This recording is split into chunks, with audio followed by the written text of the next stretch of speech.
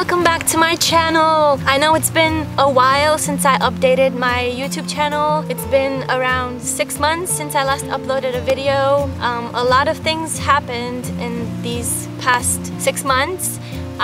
As you might know, some of you might know if you follow me on Instagram and if you follow me on my blog also, I moved from Canada to Italy, so I'm here right now in Italy and I think I'll be here for a while. So I want to show you guys what I do now and how I shoot my pictures now. Everything is different, the location is different, the lighting is totally different. I will do my best to film as much as possible behind the scenes and also to show you how it is here, because it's so different from where I used to live in Canada. Right now I'm in my mom's house, in my mom's kitchen, and all the pictures you're gonna see in this video and in my upcoming video, they're gonna be from that location, shot in that location. I'm also gonna be showing you guys some locations that I use just for portraits, because sometimes I don't just shoot food, but I like to shoot self-portraits too. And I'm lucky because in the area where I live right now, there are so many gorgeous fields and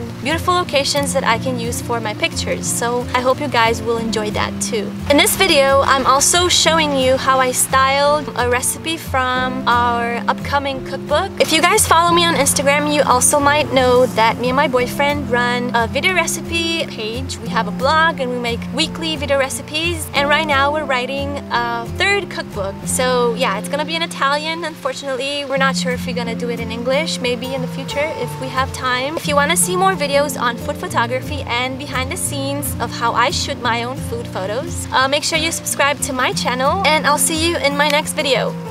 Bye bye.